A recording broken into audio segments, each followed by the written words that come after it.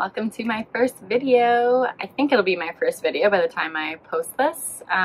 Maybe I'll do something before. But yes, I bought a pop-up camper and I wanted to show you guys my renovations for it. It ended up taking 2 weeks. Everything for sure is under $1,000, but the actual renovations of the camper without the technical stuff probably only somewhere around 500. Yeah, I'm super excited. It turned out really well. I didn't want to show you guys too much, so obviously these are just the new curtains. I will show you guys exactly what I did so that if you are looking to also buy a pop-up camper, or if maybe you were thinking about buying a van or you know, something else more expensive, this is definitely a good cheap alternative option for you. Definitely a lot more space. I'll probably make another video about why I ended up buying a pop-up camper instead of a van or a hard trailer, which is what I was looking at as well. But yeah, so this video is going to be all about the waterproofing the canvas and painting everything, which took a lot of work. I thought I would be able to do everything in like one weekend, and I ended up pretty much painting for like a weekend and a couple more days, like 4 days or so. And yeah, so super excited, and I will show you guys, and let's get into it. So I bought a pop-up camper. So excited. Oh, super sunny. This is it there. It's a Jayco, very old, 1996. Yep, 1996. And yeah, I'm going to be renovating it this week, so I will bring you guys along for a video. Super excited. I'm going to be taking it around Canada this summer. And yeah, oh man, I'm just like, I'm so excited. If you can't tell by my face, I can't stop smiling. So yeah, it was nice and cheap, and yeah, just gonna put a little bit of TLC into it, and yeah, it'll be good. I'm so pumped. Here is the before of my Jayco pop-up camper. It was very old and very ugly on the inside, with the old nasty patterned cushions, just red curtains, that old wood style.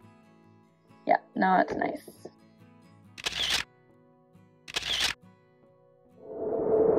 So first thing you want to do is make sure your camper is clean. I got recommended to do just vinegar and water and some dish soap, just to clean the canvas. So you just go around, make sure that's kind of wiped down everywhere. Basically everywhere that you want to waterproof, you just want to make sure it's nice and clean, especially if it's a brand new used camper. So just make sure you go all the way around, cleaning all the sides. Clean on the inside too if you want, if it's dirty, but not necessary. And then I used this Nick Wax waterproofing.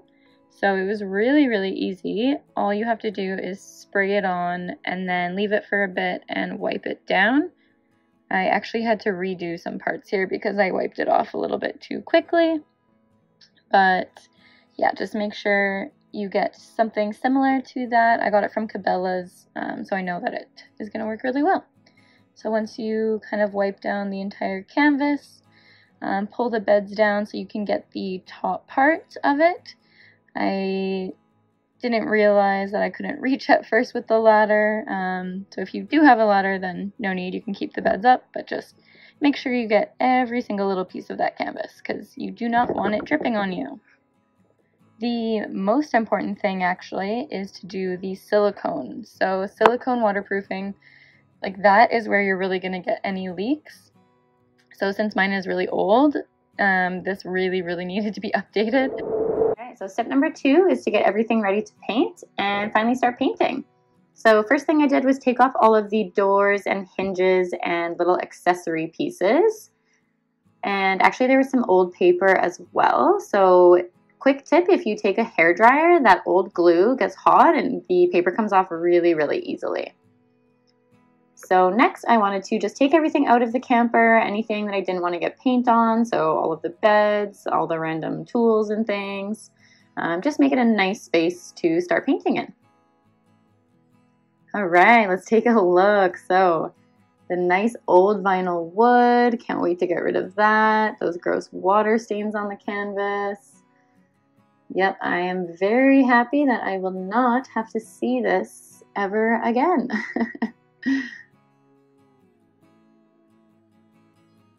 So when you start painting, first thing you want to do is put TVP on everything. So it just prepares the surface for painting and kind of takes off any grease or like dust particles, dirt, and it just makes the primer and paint go on really nice. And the primer that I'd recommend is this Kilz. So it's a Kilz primer.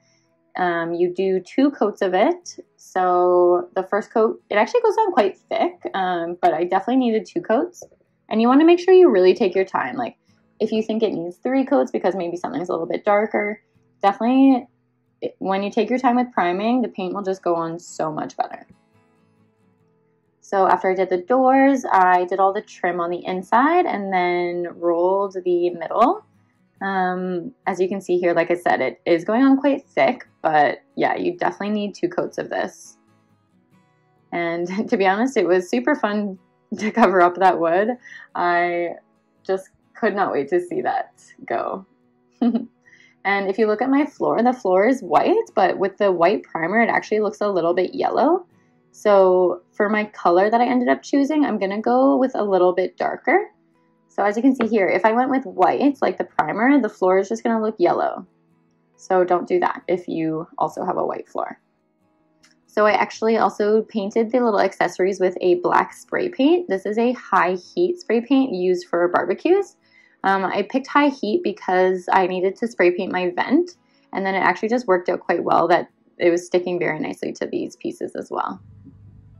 All right, so look at that water stain. I was so excited when I learned that you can paint canvas because, ugh, that roof and everything, like it looks so much nicer with the paint.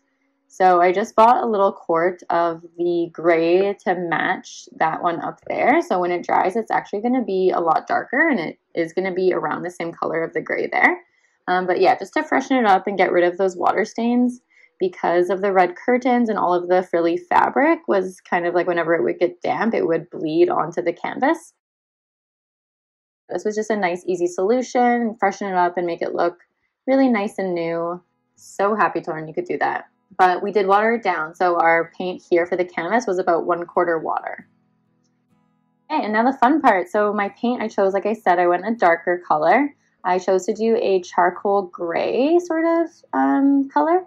And yeah, right now, first coat is definitely going on super nice because of those 2 coats of primer. But again, this is just the first coat, and for sure I'm gonna need 2 of them. I did actually end up doing 3 coats in a few spots, but yeah, you just want to make sure to take your time and just do it properly. Make sure you get everything because, you know, paint is really going to make a huge difference. It's definitely the biggest transformation. So here's all my doors done. I believe they already had 2 coats on at that point. And then lastly, I did another touch-up of black spray paint on the accessories just to make sure that they were all covered and ready to go for going back in the camper. And actually, I did take the red trim off of around the table and the countertops. I wasn't going to originally because I didn't know how hard it would be, but it turned out really, really well. So last but not least, I wanted to do a little bit more canvas painting on the other bedside just because it also had quite a few stains. So I ended up doing the window and the roof. All right, let's take a look one last time at the before painting. Ugh, that old vinyl wood, I'm so excited that you can paint it to see that gone, and those water stains. Ugh, man, I am very excited for this transformation. All right, and after painting here. So of course everything's not done yet, but that is now the 2 coats of primer, 2 coats of paint, and I cannot wait to do all the final touches. Alright guys, well that is part 1 of my video. I hope you enjoyed it and you've learned a little something, maybe got some inspiration for your own camper. And yeah, I can't wait to show you part 2 where I'm going to go over interior decorating stuff and really just like how it all came together. So I am super, super excited to show you that.